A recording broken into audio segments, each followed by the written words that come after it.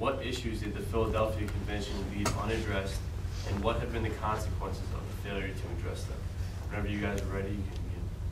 Prior to the Articles of Confederation, the colonies experienced abuses by the British monarchy that included taxation without representation and unauthorized quartering of soldiers. Under the Articles, the states retained sovereignty, and the national government held little power. States retained so much power that they thought of themselves as individual countries. Charles Pinckney, a delegate to the Constitutional Convention, stated, "My country, Virginia." This increased the framers' fear of creating a corrupt government. To avoid this repeated misuse of power, they wrote the Constitution, which bound state and federal powers. The framers used the system of federalism as the model for the Constitution. This system is contrary to unitary governments, such as those in England and France, under which national governments maintain total power. In our system, power resides in both federal and state governments. Founding Father James Madison wrote in Federalist Paper No. 51, "In framing the government, you must first enable the government to control the governed, and in the next place, oblige it to control itself." Enumerated powers are solely given to the federal government.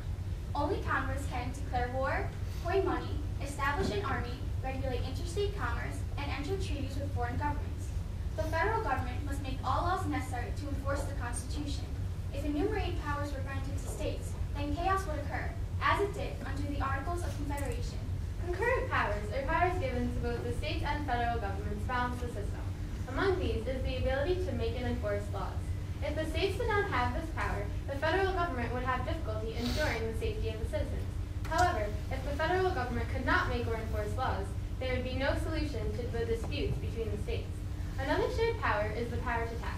Article 1, Section 8 of the Constitution states that Congress has the power to levy and collect taxes, but the framers realized it would be beneficial if this power were concurrent. For example, citizens pay a local property tax on both a state and federal income taxes.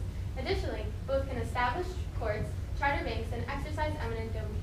Under the 10th Amendment of the Constitution, the power not delegated to the United States nor prohibited to the states are reserved to the states respectively.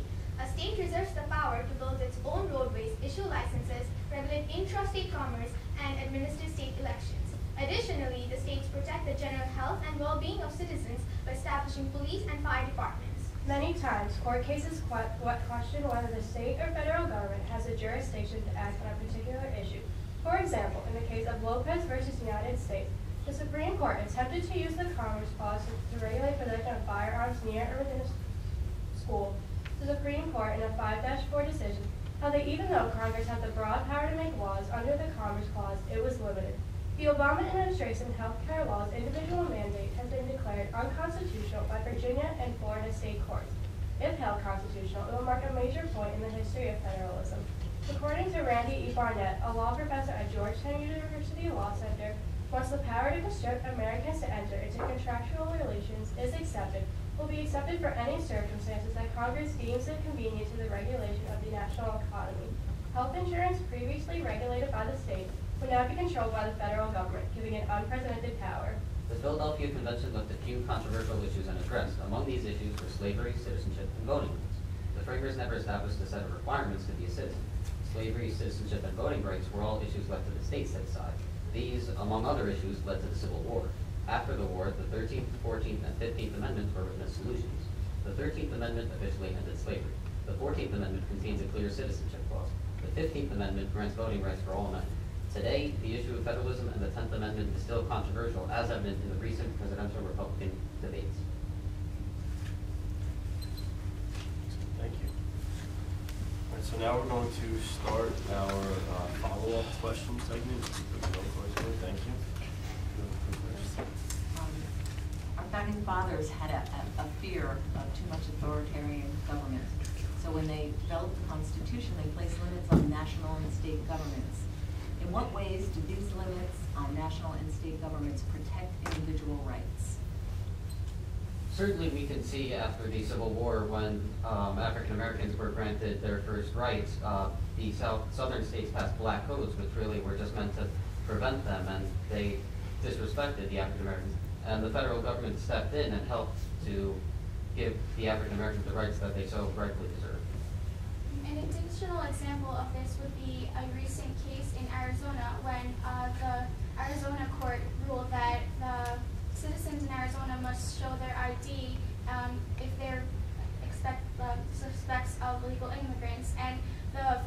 federal court stepped in and said that this would be discrimination, and this is how it would help the citizens. In Brown versus Board of Education, when segregated schools were abolished and proved unconstitutional, former President Eisenhower sent troops to make sure that the students had to go to the same school and it had a sound and safe place for education. Another thing that was protected from the federal government was people's rights to security. The recent case in South Carolina, where they wanted the voters to show their ID before they vote, and the Supreme Court ruled this unconstitutional because it would violate the people's rights to their privacy. Thank you. One of the problems or concerns that some of the founders had with a strong central government was the distance to the simple problem of distance to the government, to wherever the capital would be located, whether it was New York or Philadelphia or eventually Washington. With increased communications today, is that still a concern? No, I don't think it's a concern, because if you can see now, it's very easy to reach someone like your mayor, rather than, you don't need to reach the president in order to have an issue solved. For example, with the budget cuts, there was a rally in our school. There was a rally not in our town, and we tried to reach out to see. They tried to reach out to state officials to show them that the budget cuts that they were going to be implementing in our education system would not be beneficial to the education of the people in our city. Additionally, I feel another way we can stay connected to the central government is through the media. Very quickly, tomorrow or every day, you can read the news, watch TV, and you will find out a lot about what's happening in the government and everything about the elections. An example would be in a recent interview with President Obama, we had an option to ask our questions via internet. We had an option where we can submit our questions, and the media can directly ask Obama the answer for it. This also isn't an issue, because as the recent SOFA bill, which isn't passing anymore, but when people were protesting against it, you had the opportunity to call your congressman if you wanted to say something about it. So obviously, you could see that you don't need to. It's easy to reach out to one of your congressmen now. As Tip O'Neill said, all politics is local. So today we can use our communications to go to our community, like our mayor, our councilwoman, and we able to go directly to them and tell them our problems, and therefore we have more trust in our local government. In England, we can see that there is a unitary government, and so if we have a problem, for an example, garbage problem, we have to go reach the national government. However, in America, we have seen that if we have this problem, we can reach our municipal or the city mayor. As Thomas Jefferson wrote a letter to Judge William Johnson, the states best govern our home interests, and the national government our foreign ones. Therefore, I wish never to see all power shifted directly to the government. And from this quote, we can see that he was trying to state that we should not have a unitary government such as the one in England, because the people want to go to their community and reach out to them.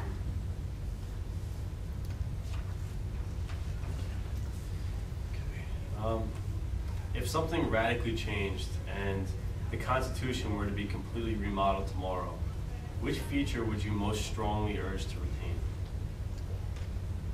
I think the feature that I would most strongly urge to retain is the one where the federal government can stop state laws if they see that they're bad for the states. For example, in the Immigration Act, the immigration law that Arizona made, where they needed to show they could just come up to any random person on the street and ask them for their citizenship papers. Well, obviously there was some sort of discrimination against them, and they could see that it was hurting people, and that's why it's important for the federal government to come.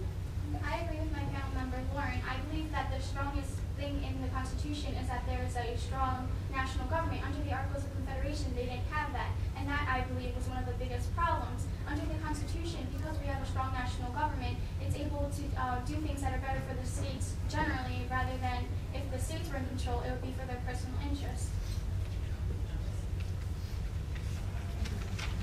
Excellent job. Well, we would just definitely like to congratulate you guys. You were extremely, extremely well prepared. You know, very, very well spoken. You guys made great eye contact the whole time, which is a great thing for public speaking. We know that it's not easy. And what I was most impressed with was, you know, your ability to not only call out historical examples, but also current examples. And I love that you brought up your local example of your own school's budget, which was awesome. That's the first time we've heard that all day, and I thought that was great. Also, really enjoyed the comparison with England. I thought that was great.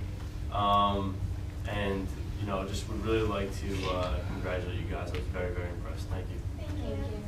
And you took all my comments. Actually, You did. I was going to say, great eye contact, and you really looked confident, and you really were able to explain everything. I love the Tip O'Neill comment, and I think it's really true. And I think you were very good at applying not only historical examples for current events, but also you brought in the cases where they were relevant. And I think you did an excellent job. It was very good. There was a very good balance. Everybody got into the act, and you did. You were very quick to point out various examples. I'm just sorry that it's such a short 4 or 6 minute question period, because there were things said that I would love to have, I'm sure that's true with my colleagues too, love to elaborate on and kick around. But it's very nice, a very good presentation, and